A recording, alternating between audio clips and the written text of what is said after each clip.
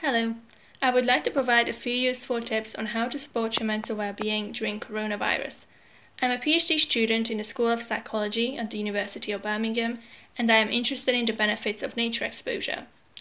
The current situation is taking its toll on many people's well-being for various reasons. With more people getting infected, you may feel worried about loved ones or helpless over the situation, or you might find it hard to focus on your work while being at home. Perhaps you are feeling lonely due to the limited opportunities to socialize. Spending time in nature may help you counter these effects. Scientists increasingly recognize the beneficial effects of nature exposure on immune functioning, mood, and feelings of well-being. Additionally, exposure to nature reduces stress levels and helps feeling less overwhelmed and more in control of the situation. My own research in the School of Psychology shows that walking in a park can enhance the ability to focus, which might make it easier to work from home. You can benefit from nature in several ways. You might choose to spend time in your garden or use your restricted time outside to visit a park near your home. To make the most of your time in nature, try to be present. Focus on what is around you.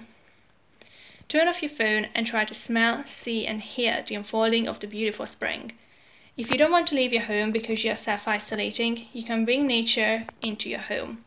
You can buy a houseplant or put flowers in a vase. In addition to bringing benefits such as cleaner air, this will allow you to experience similar effects to spending time outside.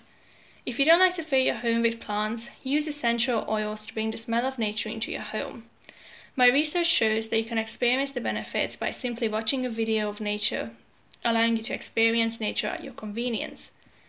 And don't worry about adding something else to your to-do list. Studies suggest that merely 20 minutes a day will allow you to benefit from spending time in nature. You can easily combine this with other activities. For example, you can eat lunch outside or while watching a nature video, or you can go to a park for your daily exercise or walk along a tree-lined street when running errands. All of this should be easy to implement alongside the government's current advice. Experiencing nature in whichever way you decide is the best for you will improve your mood, help you cope with loneliness, and support your well-being. Thank you for listening.